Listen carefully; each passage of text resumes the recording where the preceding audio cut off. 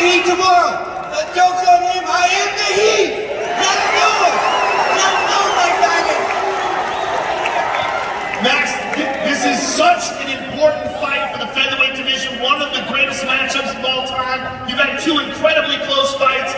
Give us your thoughts on what goes down tomorrow night. I've had 10 rounds with this guy, like I said. Tomorrow we'll go past 3. Let's get it. The former champion, ladies and gentlemen, Max Holloway. I'm here with the UFC featherweight king.